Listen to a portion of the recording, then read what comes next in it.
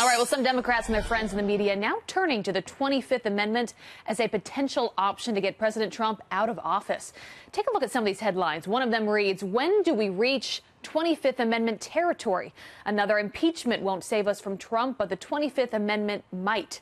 The amendment says the president can be removed if majority of the cabinet determines that he is unfit. But should we really be talking about this? Well, here to debate, Amy Holmes is a political analyst for Rasmussen Reports, and Jehmu Greene was a 2008 Clinton campaign advisor and, of course, is a Fox News contributor. Good morning, ladies. Thank you for being with us so early. Good morning, Abby. All right, I said that we are just now talking about the 25th Amendment, but Amy, I've heard mentions from Democrats about the 25th Amendment from the day that the president got into office. It's one thing to hate him and to hate his policies. Right. It's another one to say he's mentally or physically unfit to be president. Well, it's another thing to be delusional. I mean, there's no way that Trump's cabinet is going to be invoking the 25th Amendment to remove him.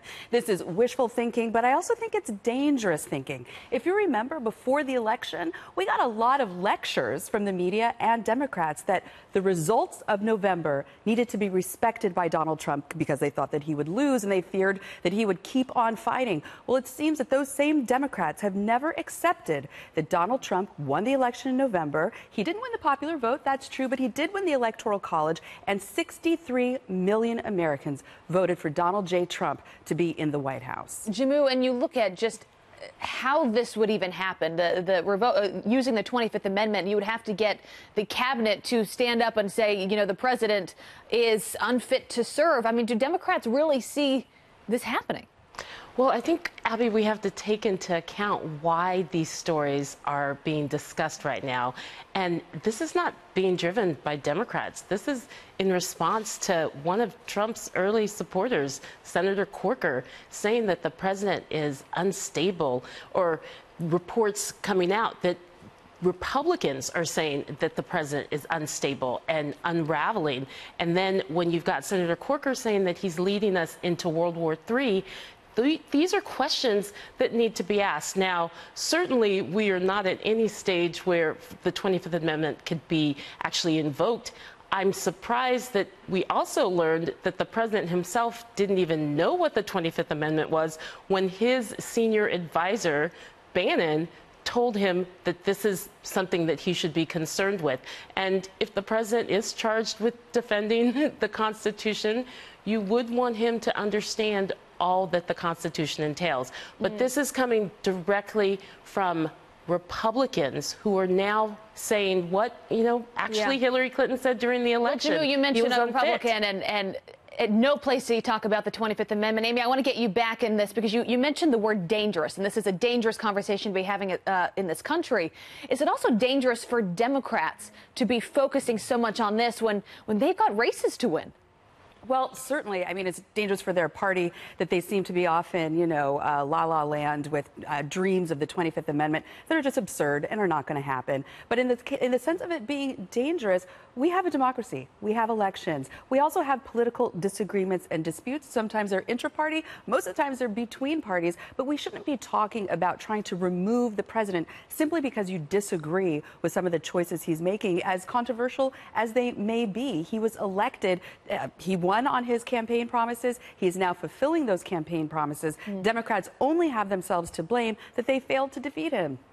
In addition to fulfilling his campaign promises, he's also, though, really challenging specific aspects of the Constitution, and that's concerning. All right, we use the word concerning. We've also brought up the word dangerous here. Jehmu, I want to get your thoughts on this Missouri state senator who recently, and she's been in trouble for things that have been posted on Facebook in the past, but on Twitter, she recently compared Trump to Hitler. I think we have that tweet. She says, "I have a First Amendment right to share my opinion, and if a meme is offensive to people, they should look at the First Amendment again."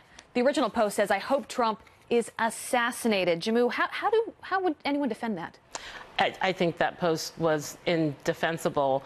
I think, though, we have to be intellectually honest with the audience because this is not the first time that a president has come under attacks like that. We saw for 8 years President Obama come under similar attacks, and actually from someone like Ted Nugent, who was welcomed into the White House for photos and dinner with the president. So this isn't something that I think conservatives can use as a rallying cry, because we've had a long history of conservatives doing the same thing. We shouldn't have this language whether you're on the left or the right. But Amy, both should be accountable. Amy, we're talking about an elected official. Correct. Ted Nugent is not someone that is elected into office. Correct. And, I just heard a bit of deflection here. Let's focus on this elected official who was censured almost unanimously by her state Senate for making those remarks. And then now she's comparing Donald Trump to Hitler. This is a woman who not only disrespects the president, which is her right, absolutely, but she's also disrespecting 6 million Jews who were murdered by Adolf Hitler, hundreds of thousands of Allied troops who died in defense of the West and died in defense of the United States of America. So for her to be comparing Donald Trump, who merely is enacting policies that she doesn't like, to a world historic villain with, real blood on his hands, I think is totally out of bounds. Does she have the right to say it? Yes. Does the First Amendment require us to like it? No.